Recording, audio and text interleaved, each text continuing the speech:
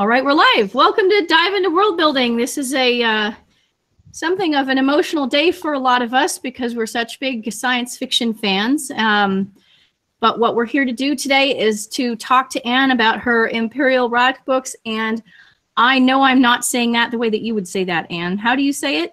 I say Imperial Radch, but it's okay because Radch space is really big and there are a lot of different languages and accents and regional dialects, which means the way you say it is probably right somewhere. All right, that's perfect.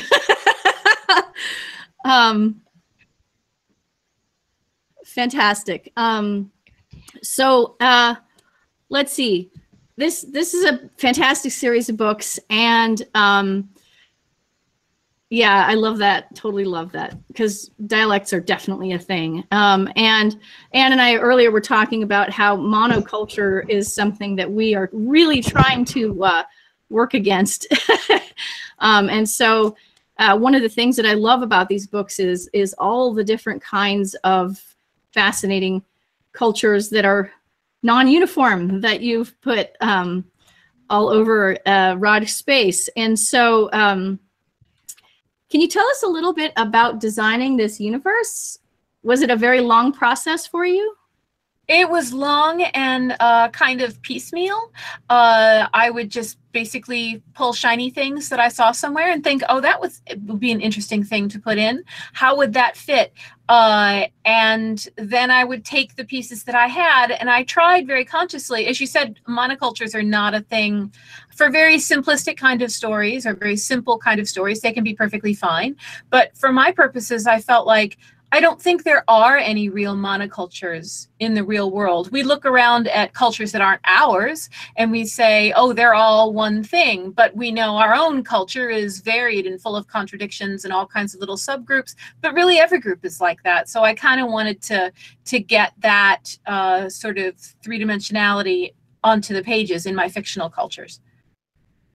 So how long did you estimate? I mean, was this a project of like 20 years or, was it 5 years or was it 1 year?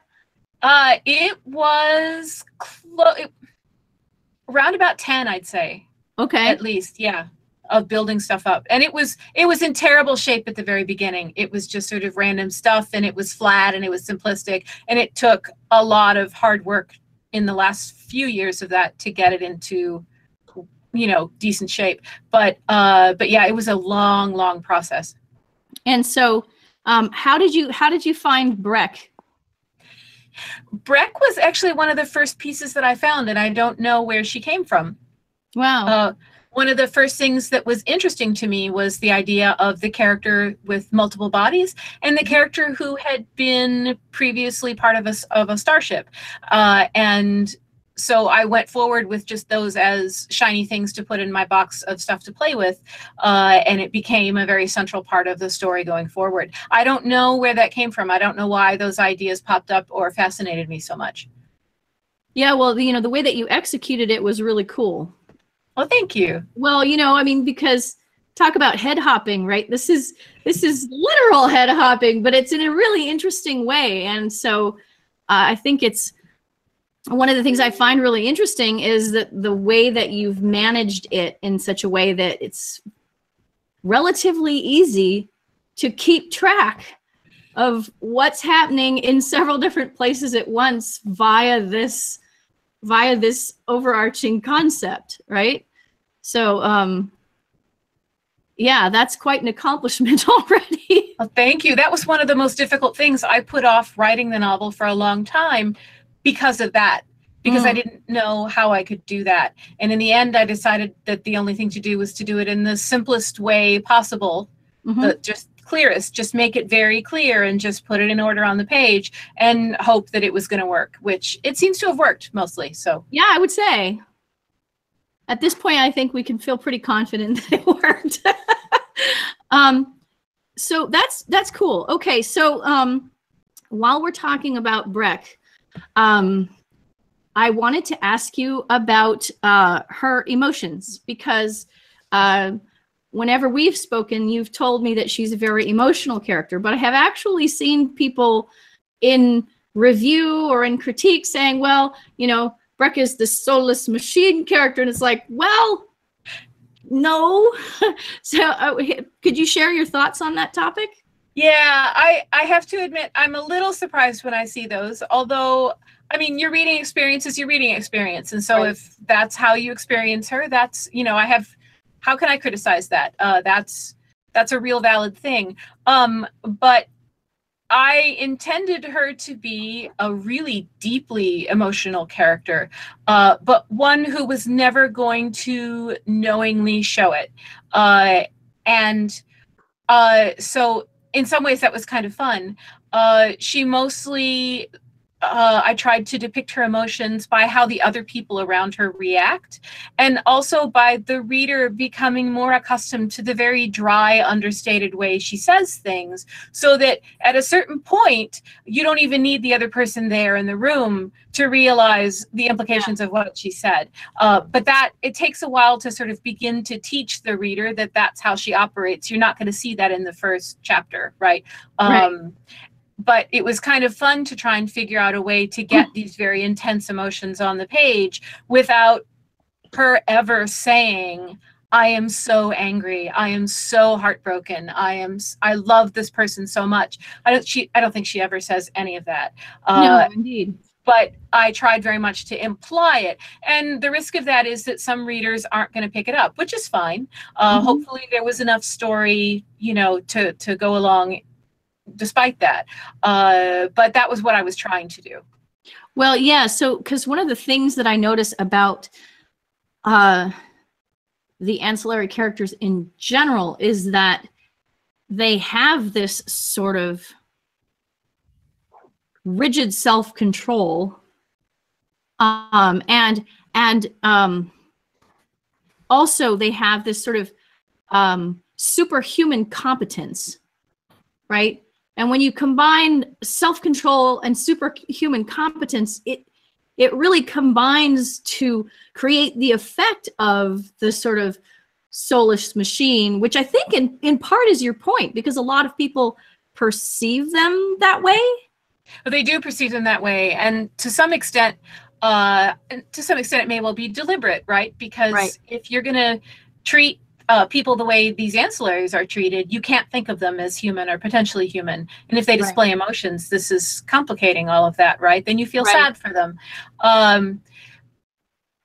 But also, I was thinking of the ways that folks who are in a position, who aren't in a position of power, can't say directly what they're thinking or feeling because it's dangerous. And so you develop ways of doing it that are sort of coded and sort of secretive and sort of backhanded. You get kind of snarky in a way so you can say something that's snarky, but then it's defensible because whatever you said was completely 100% innocent. I don't know why you would think I meant that because I only said, right? And so I was also sort of trying to imitate that, the way that when you're faced with somebody who has power over your life, you have to be super controlled about your reactions. But you also kind of want to be able to say things, and the only ways that you can say things are sort of understated and sort of sideways. Okay. Yeah, that makes sense.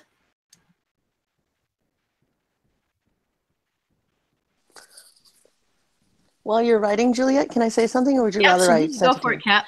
I thank you for validating my fan theory, because one of the things I'd said to a friend when I introduced them to this book is that it was the most accurate portrayal in English I'd seen of the culture that I was raised into, which is that very Japanese, you don't say things outright, things can be implied, things get said in the interstices between the words you didn't use. And so Brecht's expression was,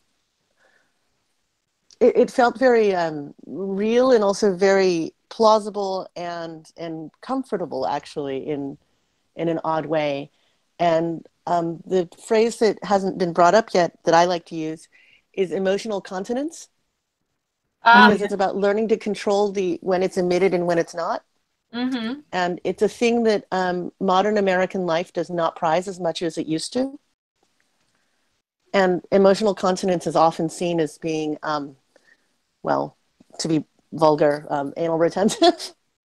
Well, I would argue that So- in American culture, we say that what we want is that free expression of emotion, because how Right. could you trammel up your emotions? But in fact, only the powerful and the privileged are Yes. able to do that. If you are not powerful, your expression of those emotions can get you, well, shot, Yes. literally, but also, Yes. you can get squished. So that's one of those really interesting paradoxes, right? Our society says Right. one thing, oh, we should all be free and honest, but actually not everybody gets to be, right? Yeah. But Right. thank you. That's a good point. Yeah. It showed marginalization really effectively. Well, and I think, yeah, I think there's some, because there's so many different groups involved in these social situations. I think one of the things that's going on that's really, really interesting is that relative to a lot of people, Breck is super, super powerful. And yet she's completely under the orders of other people. And so she's in this really interesting sort of sandwiched position where she's controlled and used, and at the same time she has control over other people. So it allows for a lot of interesting explorations. Yeah, I kind of did that on purpose. Once I realized what the character was that I was thinking, it's because to me it was more interesting to say, look, you can do both. You can be oppressed and be an oppressor. Right. And some of that is, I'm in a social position where I have my one single marginalization. I'm a woman, woo. But all these other things, I'm in a different position. I'm not being oppressed from all these other angles. And so that's a thing that I've sort of tried to look at in my own life, and that I found interesting to talk about in a story. Now, obviously, my position is not like Breck's, right? But that's something that I think is worth exploring and thinking about, because I think a lot of folks are in that situation where, nobody's only on one dimension all the time, right? Right. Okay, so I wanted to ask you, since we're still talking about Breck, I asked earlier, and I'm going to have you just tell us about this again, because it needs to be on the show part of the afternoon. How you worked on Breck's voice and character voices in the story. So usually I have something very articulate to say about how I wrote, but when it comes to character voices, and characters do have very distinct voices, and it's important to be able to put them on the page. But all I can tell you is that I see the character, and then when I start writing, I try and hear them when I'm writing their words, right? And I can't, that's not going to be helpful to anybody. But I feel like I need to reach for a feeling that I've got some kind of sense of how they would sound if they were actually speaking.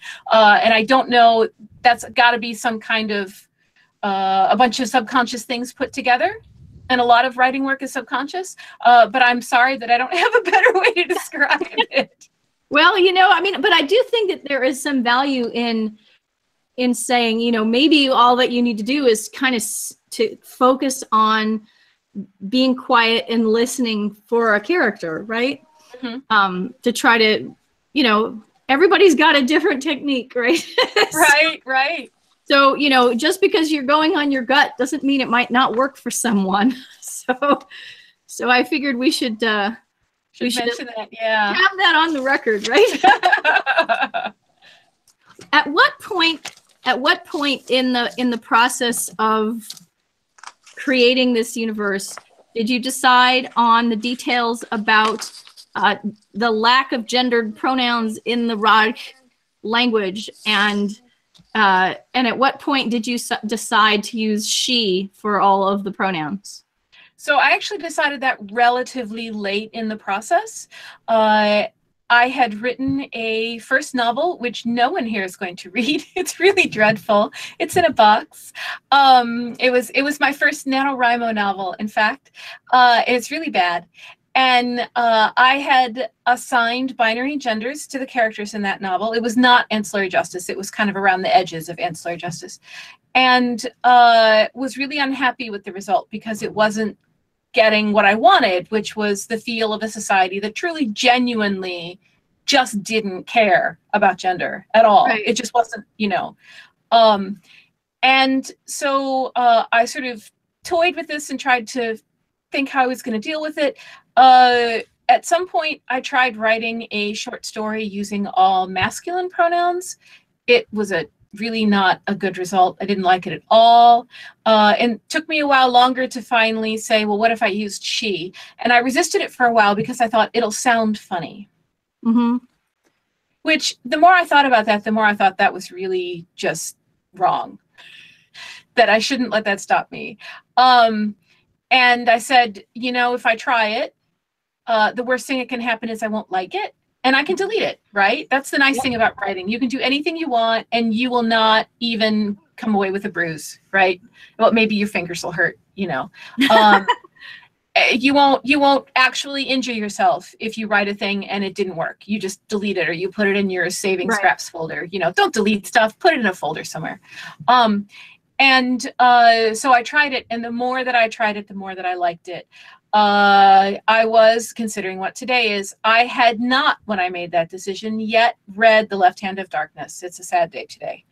But I knew about the choice that Le Guin had made in that book, and I knew how she had talked about it later on, and rewritten part of it, or written a short story changing it to feminine pronouns.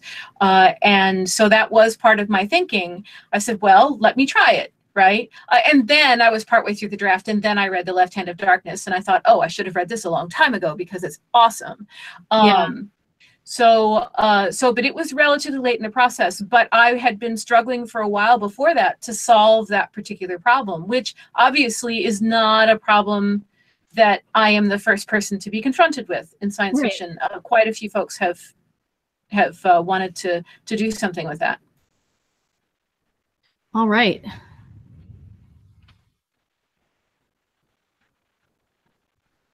Okay, so I'm sure that you've been asked about this just a ton, but I'm going to ask you about it again. So I understand that there was a moment where you had to fight for she. Kind of. Yeah. Kind of, yeah. Can you tell us about that? So what had happened was I expected that nobody was ever going to buy the book. I expected it was unsellable. But the thing is, when you're a writer, you send stuff out. That's just, you send stuff out.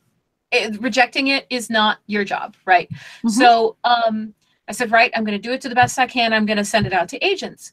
So I got an agent asked me for chapters and then asked me for the whole thing, and then sent back a note saying that he wasn't too sure about the pronoun thing.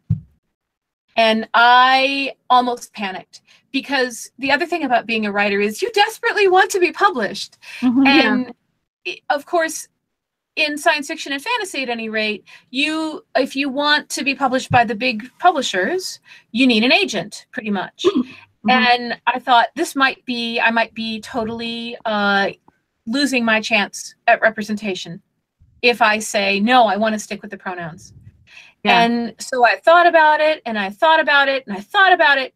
And I said, no, actually, before I sent this out, I told myself the pronouns were a deal breaker. So I sat down and I wrote this agent this like 5,000 word long email explaining why I had to keep the pronouns. Mm-hmm. And then I sit there and wait by my inbox, you know, clicking refresh. And the answer comes back, okay. And that's my agent for some obvious reasons. He's now my agent.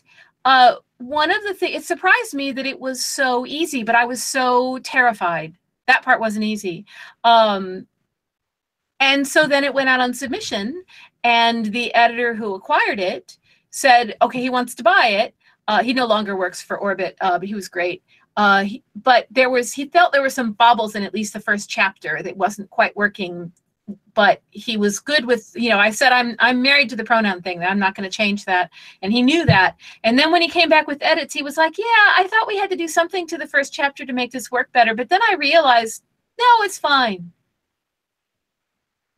So that that really surprised me. It surprised me a lot because I expected to have to fight harder. But in fact, I did not have to fight anywhere near as hard as I thought I did. So I do like to tell people that story, not to like, oh, my agent was so, hung up. He wasn't. But to let people know that when there's a thing that you really believe in your work, that it's okay to stand up and fight for it, even though it's super scary. You're so afraid that you're going to ruin your career or never be published or whatever if you put your foot down and say, no, I've got to keep that. No, that's really important to me. And I can't guarantee that every time somebody fights for it, they'll get good results, but it's worth it. And you never know. Sometimes we imagine more resistance than maybe there is. Sometimes we don't. And I can't make that call in every case, but I do think it's worth knowing that sometimes it works out okay and that it's all right to stand up for the stuff that you believe should be in your work. Yeah. Yeah, that's really interesting. So okay. So I wanted to ask you, a lot of your writing decisions seem to be very, very conscious. And so the idea that,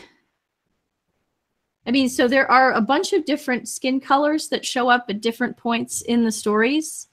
And there's some characters that really stand out. And I wanted to ask you, were those things that you had built in from the beginning? And what was your process in making those kinds of decisions in terms of, character skin colors and appearances of various types? The question of skin color was one that I did make very consciously and very early on, because it was difficult for me not to perceive a lot of far future space opera that I had read as being exceedingly white. And really, a future with no Black people in it? Really?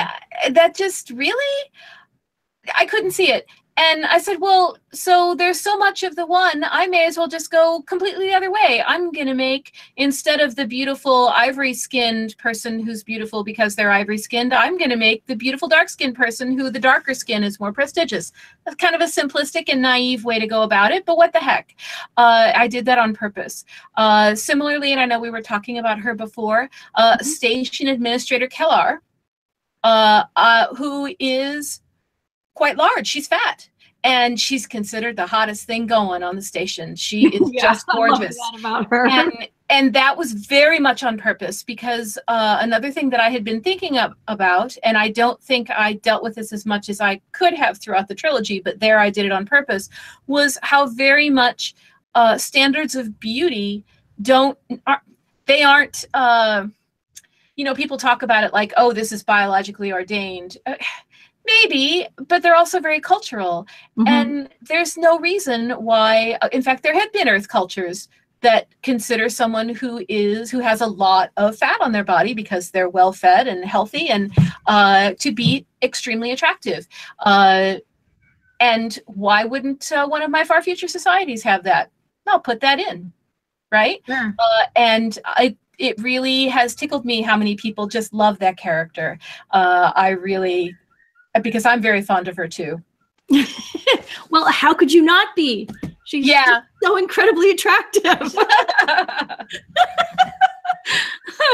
How did you choose tea? Oh, because I like tea. Okay. Right? Right. And also for two reasons. I love tea. And also I'm a huge fan of C.J. Cherryh's Foreigner books. And tea is a tremendously important thing in those books. And to a certain extent, it's a sort of a hat tip to her. And also I love tea. And by the time I got to the second book and realized that I was going to really go into tea, then it was a really good excuse to do a lot of research. Yeah. Right. And buy lots and lots of different kinds of tea. And I'm still working through the backlog from that research session. That was. Well, so tell us about your research into tea and how it was useful to writing book 2. Oh, well, there are lots of awesome kinds of tea. of course, part of the book takes place in at a tea plantation. And so I did do some research on growing it, but also I said, well, I have to decide what kind of tea it is. And so I drank all these different kinds of tea and then settled on a kind. And that was just kind of fun. But it also, I find, kind of like hearing a character's voice when you have a really good sort of sensory feel for the thing you're writing about. It gets down on the page better. When you have seen a thing in a museum or in a house or whatever, when you've seen actual clothes and the way they move on someone's body, when you've seen these things or felt a particular kind of fabric, I think there's something that happens in the way that you describe it that just becomes more vivid and concrete. And so all the drinking of the tea did help me with that, I think, to the extent that I have yet to go to an event or on a tour and not have somebody bring me some tea. Oh, that's which wonderful. is awesome. And sometimes they'll apologize. They'll say, I'm so sorry. I don't know if this is the kind of tea you like, but it's my favorite tea. And I always say, no, I've had the kind of tea I like. I would like to try your favorite tea, right? And so that's kind of super awesome. That is super awesome. While we're on, okay, so gosh, so it seems like I have two things in my brain. One is that I thought it was really interesting that you chose the tea plantation scenario to, I guess, concentrate and localize the conflicts in book 2. Because one of the things that tends to happen is as stakes escalate in a trilogy, they'll kind of come unmoored from the characters a little bit and what's actually going on the page. And so it'll start feeling a little bit more distant. And one of the things I really like about Ancillary Sword is that it still remains a very close and intimate feeling book, even though those larger stakes are not lost. So, yeah. Yeah, and some of it, I think one of the things that happens, especially with trilogies, is that you feel like you have to up the stakes from the first book. And so if the stakes were already really big for the first book, what are you going to do for the second book? And I think that's where things just become kind of unmoored, as you say. And so I felt like changing the stakes, right? Right, yeah. And I felt like I didn't want to do that because the stakes aren't going to get much higher than they already are by the end of Ancillary Justice. Right. It's the same stakes. It's just still playing out other things. And I kind of like that more personal level. So I actually spent some time with books like Patrick O'Brien, which are continuing naval adventures, right? And noticing that there's still, those books are fabulous. There's a lot of very personal, lots of waiting for one thing. There's a lot of, we have this big battle and now we're going to wait for an entire novel for the next battle to happen.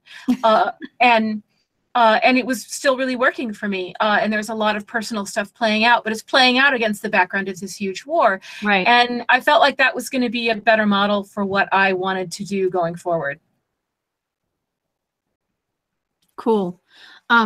So now I'm going to go back to the other thought that I had, which was about the dishes. Because dishes are just such a big deal. and actually, you and I have spoken before about how much I like Five, who is in charge of the dishes. Isn't that her name? Yeah, it's Color 5. Yeah. Color 5. There we go. She's wonderful. And she's really a minor character, but the fact that she just loves these dishes so much makes her so memorable. Does stuff like that kind of happen by accident as you're writing along? Oh, absolutely. Color 5 I knew was going to be there. But in the first chapter of Sword, I needed some business for her to perform. I needed some props for her to hold. And some reason for her to go from one place to another. It wasn't plot important, so I hadn't planned it out at the beginning. And I just said, well, okay, teacups. And the next thing I knew, she was a connoisseur of teacups, because it just felt like that little moment where Breck looks basically over her shoulder, looks through her implants and sees what she's doing and says, oh, I see what she's doing. And it sort of connected to her character. And then that just kind of, once that was there, then I can't just leave it lie. I'm pulling that forward through the whole second book. And it became a really important, because of course the moment where she brings out the actual good dishes becomes a really big thing. And I just kind of did that as I went along. And so that was an accident, but it was fabulous. It was marvelous. And she's another character who it really tickles me when I see people talk about how much they love her and how much they identify with how much she loves the dishes. And that was totally an accident. There are a lot of people out there who really love dishes. My mom is one of them. She just loves dishes. It's great. Well, pretty dishes are pretty, right? I mean, they're really neat. Dishes are delightful.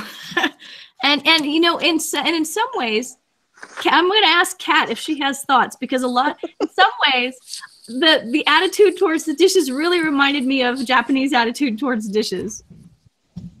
Yeah. I was about to interject with what everybody doesn't like dishes, but I know that's not universally true, and I think it's tragic. Yes, I love the dishes bits. I love the small details, and I know you're going to get to the gloves soon, but the tea and the dishes was another thing that I just went, oh, look, we're out in space and we don't have to have coffee. It's not space coffee. Right? That was the other reason I did makes so much more sense. It's always coffee in space, isn't it? Coffee is so Eurocentric, even though it's a global drink, but it's just, there's so much processing behind it and all this other stuff. And I'm like, look, there's a plant. We stock it in hot liquid. It's tasty. Let's go. Yay. And now we're going to think about what kind of lovely cup it's in. And so, yes, it is a detail I love. Mm-hmm. And you know, I have some dishes. I'm going to tell you briefly about my dishes. This won't take long. There are these beautiful bowls. They're from Japan. And some friends of ours came over and told us, you know, because I think it was Christmas time when we had them over, took my husband aside and said to him, you know, these are autumn bowls. And we were like, oh, okay. All right. Sorry about that. Now we know. And so now when they come over, we don't bring out those bowls unless it's autumn. but for ourselves, we like the bowls too much to only use them during the autumn. I think the real problem is that we don't have spring bowls, right? Or summer bowls. We really need to have a larger collection of dishes. I need to explain that my pantry is entirely inadequate for my purposes in my apartment, even though I have an eat-in kitchen, because I have an inadequate amount of dishware for my cultural background. Okay. But by Western standards, apparently I have too many or something, or people, I don't know what's going on. But yeah, Marianne Mohanraj actually has 4 seasons worth of dishes in her lovely, giant, well-apportioned kitchen. And it makes me feel very at home, because this is the culture I got raised in. Now, clearly, I'm sure there are people in Japan who do not have 4 seasons of bowls. And in fact, my mother gave up on that when I was in my childhood at some point, because we're in California with earthquakes. I don't know how her mother in Tokyo with earthquakes was managing it. But yes, how can you put the food in the wrong season bowls? That's just... And then the food clashes, and I don't understand why you have to have this matchy floral china with a gold rim, and then you put all of your food on it, and you don't really worry about the interaction of the colors of your food with your plate, and that disturbs me. And so when I am taking pictures for my food blogging, I'm like, oh, this little light colored food, I'm going to use a dark bowl or a dark plate. Oh, this is a dark colored thing, I'm going to put it on a nice contrasting white thing, and this makes sense. And look, somebody wrote about it. Color 5 would have a lot to talk about. Yes. Okay. So since we were on, let's do the gloves, shall we? Okay. So tell us about when the gloves came into your concept. The gloves came in really, really early. And once again, I have no idea where they came from. None whatsoever. I had to retcon a reason for it because I was like, the gloves are cool. All right, now I have to understand why they do the gloves because there's got to be a, and I mean, isn't necessarily a reason that makes sense. I mean, why do we all wear pants and not all wear skirts, right? We used to all wear skirts until, for cultural, we hit various different cultures who wore pants. And I don't know. They're cool. I know what my retcon reason is. I'm sure it's got to be more complex because most reasons, even in the real world, are more complex than my retcon reason. Cool. Juliet, but what I like about what you do, Anne, there are lots of things. Let me count the ways. But one of the things I really like is that you don't get an idea and then leave it alone. Right? You'll say, well, I have gloves. Well, there has to be a reason for that. And then all of a sudden, the gloves are incredibly pervasive through the whole thing and have significance everywhere. Right? And that is how things work. Right. That's how things work in the real world. Very often somebody would go, oh, gloves. Okay, that's cool. But if you don't do anything with it, if it doesn't hook into anything else, then why are they still wearing gloves, right? And where did they come from? And it doesn't feel real. It feels like somebody with a funny hat on, to me. And once again, there are simple, silly adventures that I really love reading that don't worry about why anybody wears gloves or why they wear their big hat. So I'm not saying those are wrong, because they're not, because I love those things.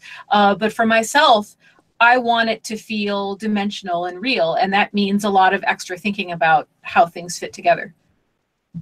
Yeah. I want to fansplain the gloves. Oh, really? Do you have a fansplanation for the gloves? When I first read the gloves thing, I had this moment of going, oh, this is like my objection to everybody always has to wear shoes all the time. I come from a culture where there's a place where shoes belong and a place where shoes do not belong. Yeah. And maybe there's slippers. And so I was dating somebody who was like, no, you have to have your feet covered all the toes are yucky. What are you doing? I hate watching people wearing slippers where I can see their toes. And I'm just looking at them going, you are very strange. I read this book and it's talking about gloves. And I just went, oh, shoes, gloves, people. Yes. Yeah. Yeah, it is very interesting.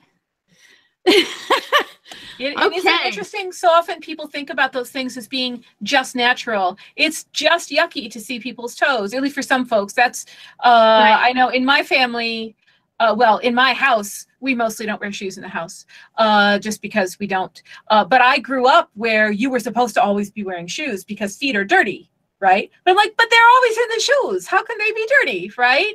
And so, and we don't, in my house, I'm a grown-up now, I get to make the rules. We don't wear shoes in the house. But that's a thing that, what parts of your body you have to cover up, we think of as perfectly natural and to do with modesty or not being dirty or whatever. But in fact, it's strongly cultural. It really has to do with other things than that. Hands are about the dirtiest thing on us. Hands are full of germs. They're awful. Darn it.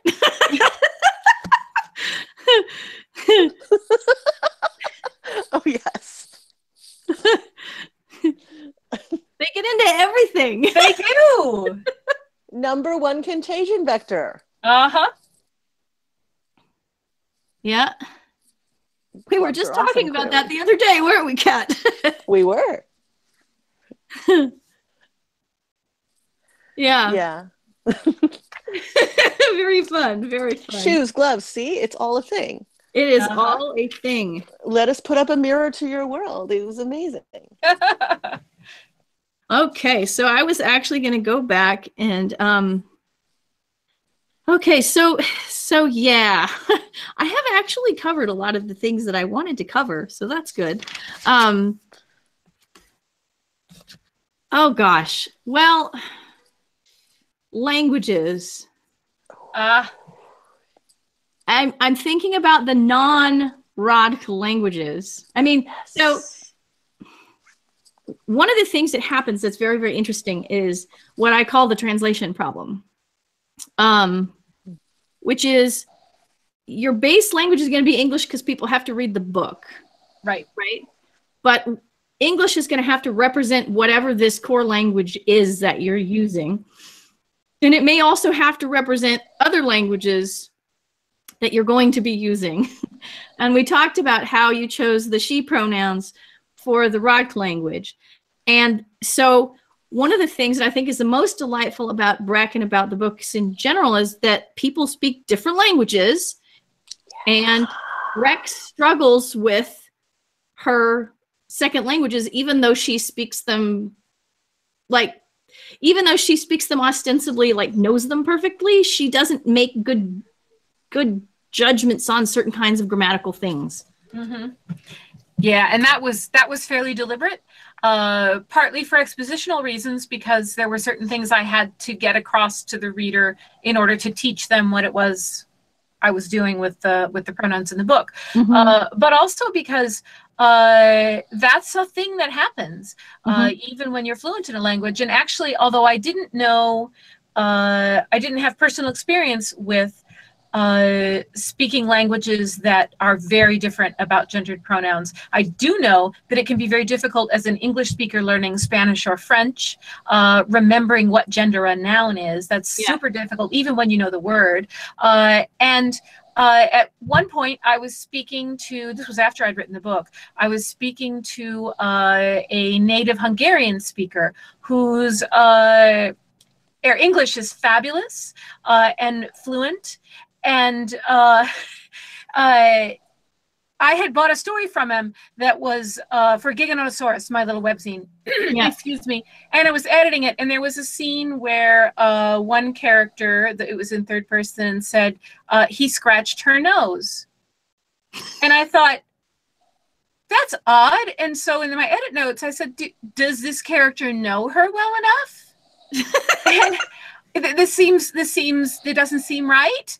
And so the writer wrote me back and said, oh, that's kind of embarrassing because my native language is Hungarian, which has no gendered pronouns for people.